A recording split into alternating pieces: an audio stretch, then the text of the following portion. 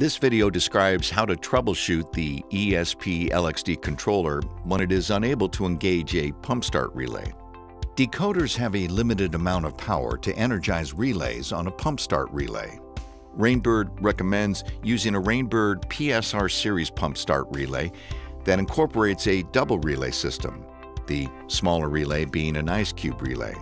This pump start relay is wired directly to the decoder's output. The pump start relay energizes, which in turn energizes the primary relay.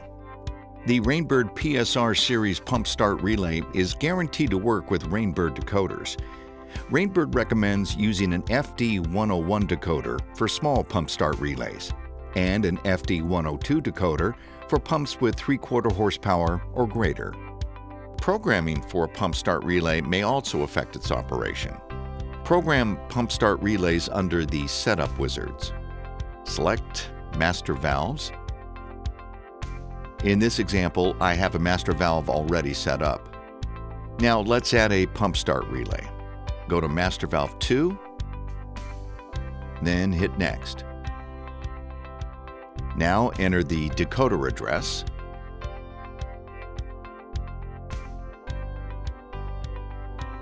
And now set the valve type to V5, which is pump start relay, and hit Next. Leave this at the default, normally close selection. Next, you're asked which flow zone should this master valve pump start relay be on.